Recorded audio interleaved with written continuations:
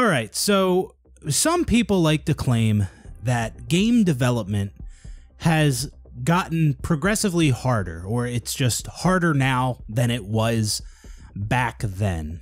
And none other than Unishek, community manager at 343 Industries, he tweeted out a list of reasons why game development is harder in the modern era. Now, I want to be very fair to Unishek here. Some people are taking his tweet and interpreting it as him making excuses for the state that Halo Infinite is in. And, you know, maybe he does feel that these are reasons that justify the way Halo Infinite launched.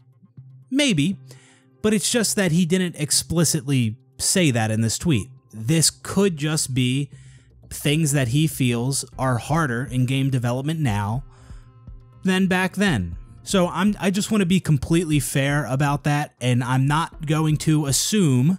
I don't like when people assume about me. I'm not going to do it about others. I'm not going to assume that Unishek feels that these reasons justify the way Halo Infinite launched, or these are the reasons why Halo Infinite is a disaster. Because again, he did not explicitly say that. It could have been what he was thinking. It might be what he means.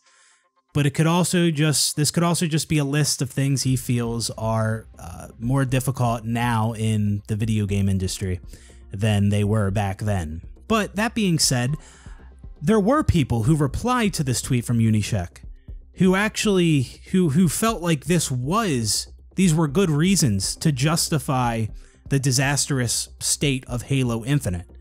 There was actually people who thought that this actually justified that this is a good explanation for why Halo Infinite is a disaster. Listen, this list of things that may or may not be harder with game development now, this doesn't even come close. It doesn't even come close to justifying the state of Halo Infinite at launch, and even now. Like, not even close. People are like pointing to this tweet like, aha, see, there is a good reason that Halo Infinite sucks. This doesn't even come close. If you think these are good reasons for why Halo Infinite is the way it is, you need to like reevaluate like everything, like, because that is super embarrassing. Again, I'm not saying that Unishek was making excuses here, not making that assumption, but I'm just responding to some of these people who interpreted the tweet that way and actually thought that these were like valid excuses. These were good reasons to justify Halo Infinite launching with bugs and a lack of content and missing features and modes that were in decade-old Halo games. But it doesn't even come close to justifying that. So now let's take a look at Unishek's tweet here. He quote tweeted Forge Labs because Forge Labs asked the question, why do modern games take significantly longer to develop but feel like they have significantly less content than previous generations of games?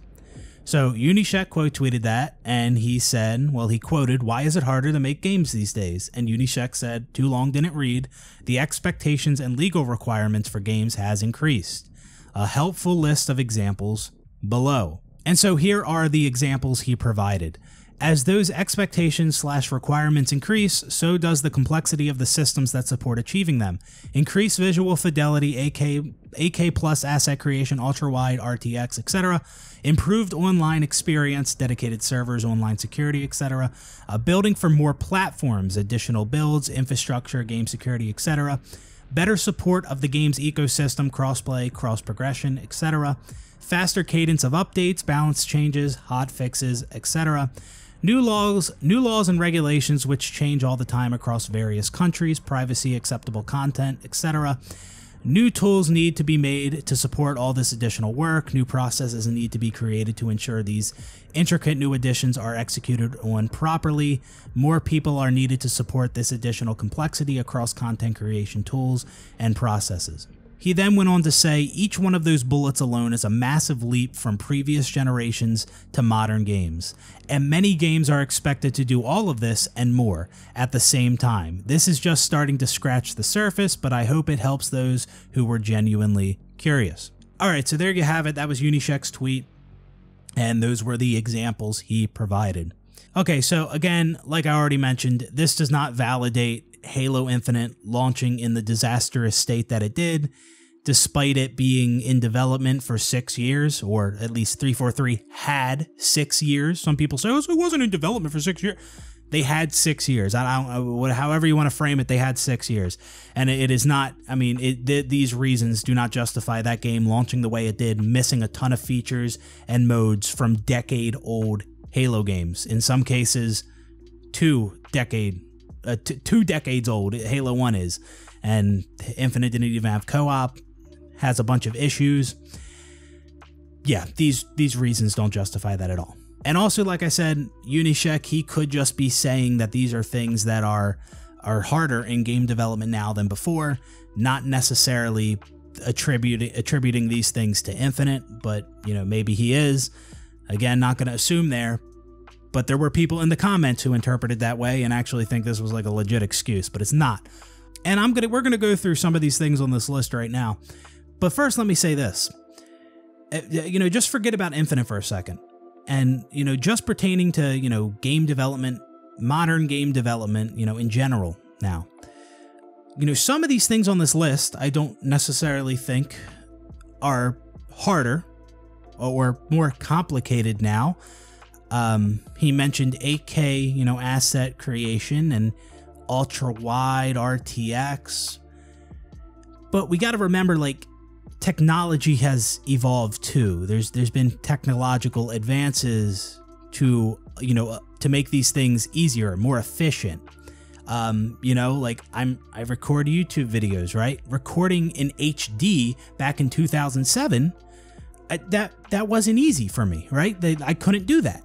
But because of technological advances, now it's easy. I'm not comparing game development to recording a video, okay? I'm just pointing out that how, hey, this was difficult back then, but now it's easier because of new technology. Now, like, if we're talking about 8K asset creation, ultra-wide RTX, all these other things, if we're talking about all that in 2004, well then yeah, that's definitely harder. But we're talking about it now, in the modern era where we have new technology. And also, just because some things may be harder in game development now, just because there are some new expectations and requirements, that doesn't mean that game development is harder in general.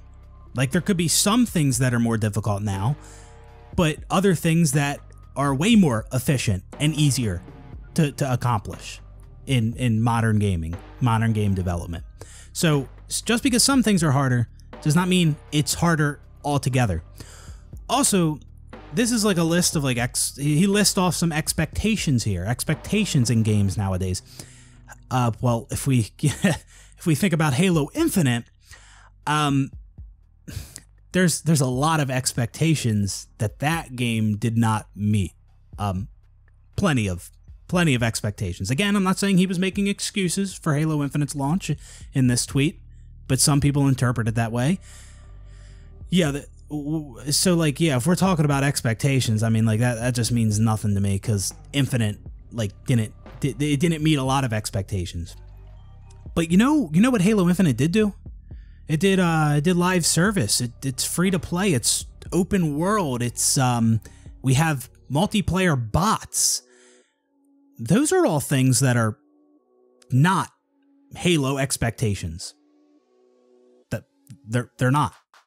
I mean, you could argue, you know, live service or free to play is something people wanted, but still, Halo has never had that. So that is not an expectation of Halo. And it seems like things like the open world, the multiplayer bots, it seems like that took up a lot of time and resources. And again, those are not expectations in a Halo game. You know what are expectations in a Halo game? Co-op and Forge and a progression system and, you know, theater mode actually fucking working, and the UI loading, you know, that's kind of an expectation, you know. You know? No, you don't know? I guess they don't know. So a lot of the expectations people have with Halo are things that were being done decades ago, from 2001 to 2010. That's a lot of the expectations people have with Halo. We're not talking about these new ambitious expectations. We want like a 2,000 man battle royale in Halo on the biggest map we've ever seen in gaming.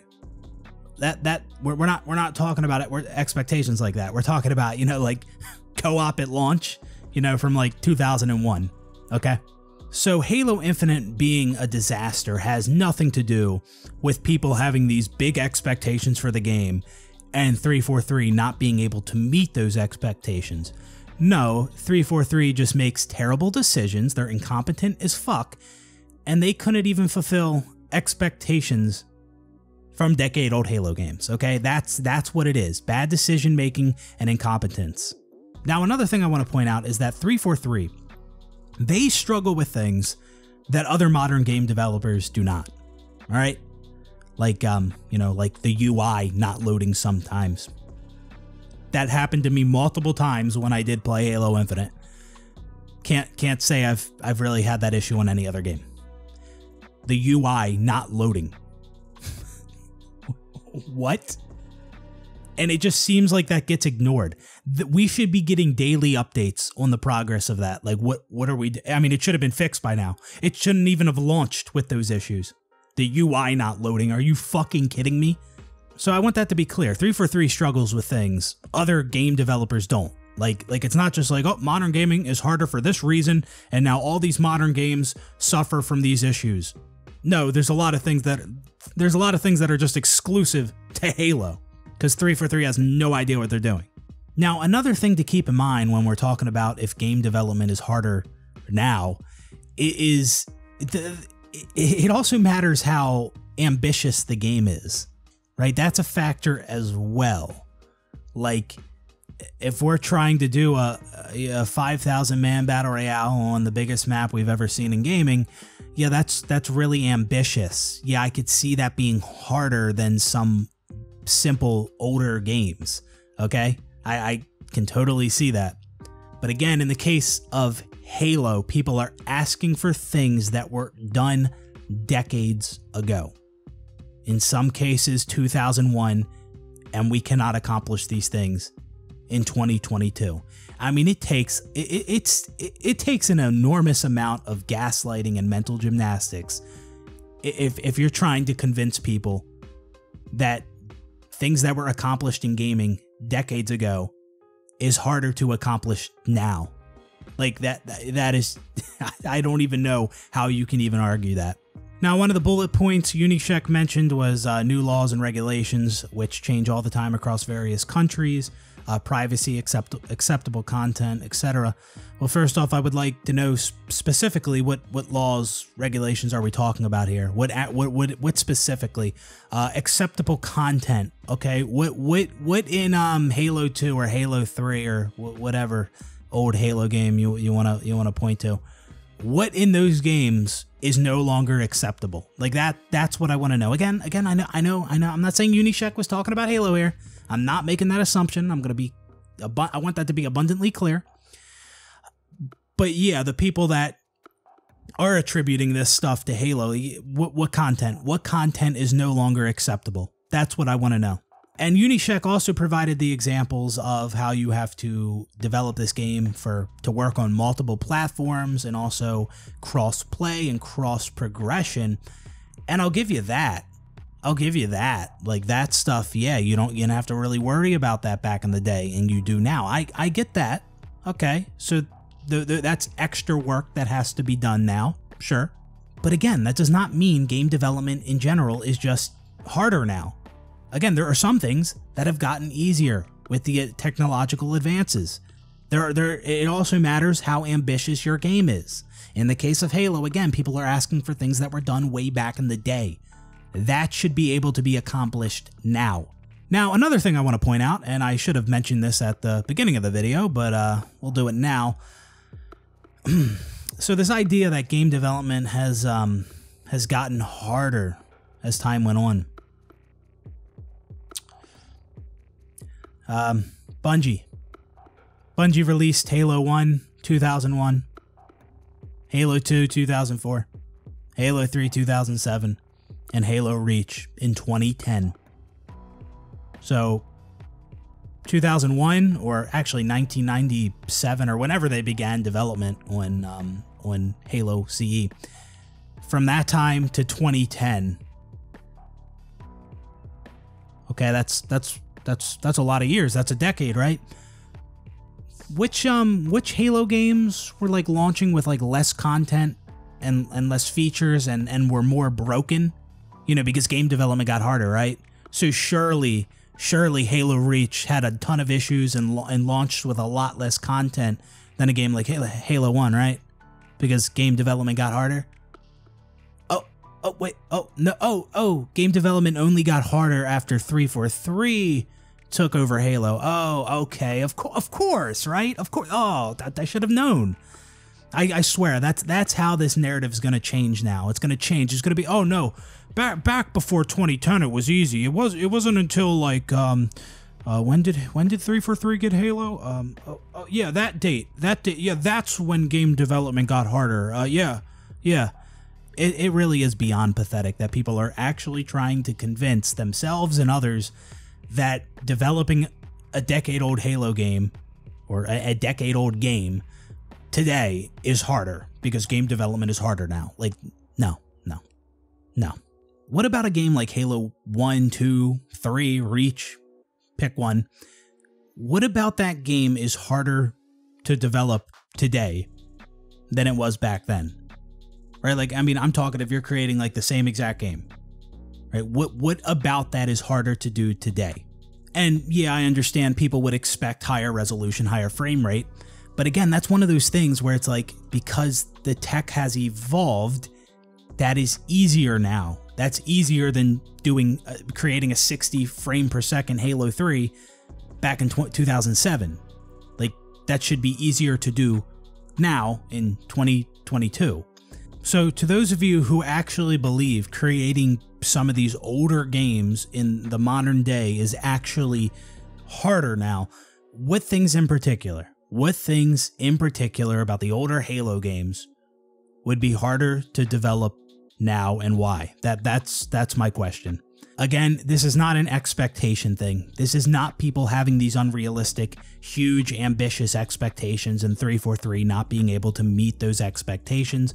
These are people expecting things from decade-old Halo games. When Bungie was developing Halo, 2001 to 2010, each of their Halo games were launching with more content.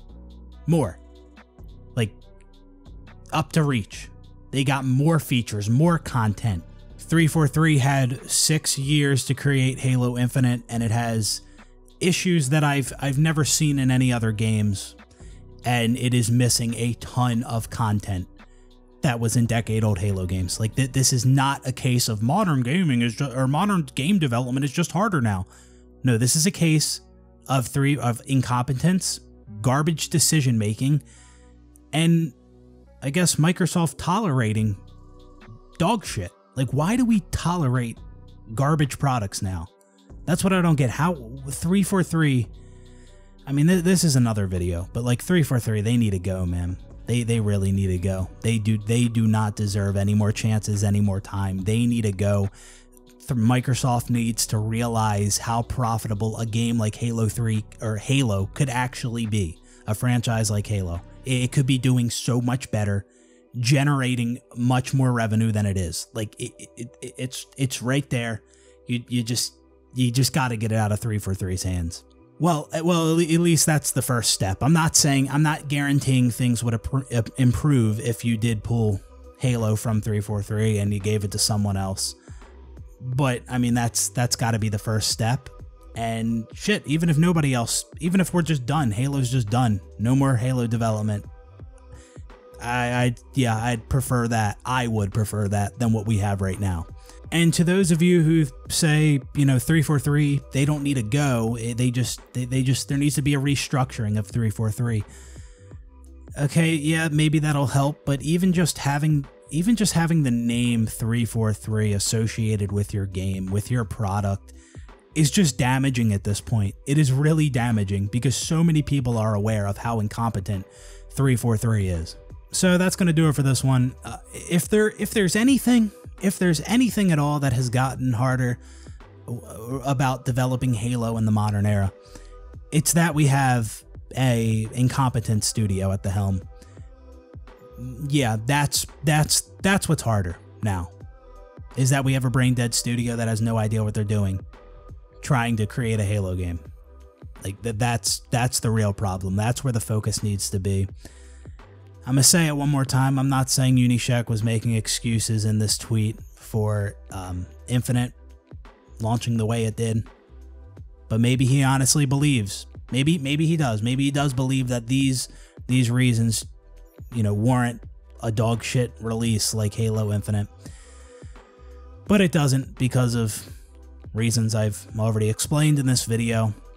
And you know, another reason I say I am not convinced 343 understands how bad of a job they've done here is because I see stuff like this. I do see stuff like this from various different 343 employees or ex-employees about, you know, certain things and about game development being harder now, and I just see a lack of recognition of how bad of a job they've done. Like I don't really see a ton of that from 343. I don't.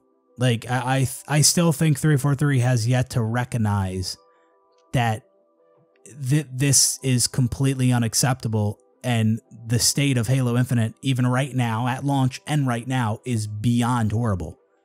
But it just seems like they just kind of ignore it, like it's like the game's not in a horrible state, but it literally is. Like there are times where the UI just doesn't load, right? Like that's been a problem multiple people had. When I did play the game, I couldn't watch 2 theater films without quitting the game and relaunching it, even after season 2. And theater mode is like completely broken anyways.